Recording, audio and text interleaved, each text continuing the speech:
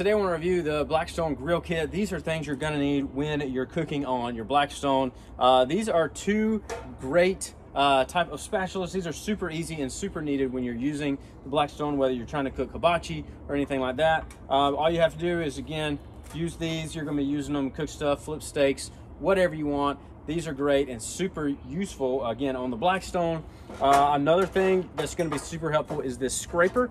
You're going to use this to scrape off any type of grime or anything that's left on your grill after you've been grilling. That's something that's, again, almost essential. You need this type of scraper, again, to clean your Blackstone when you're done.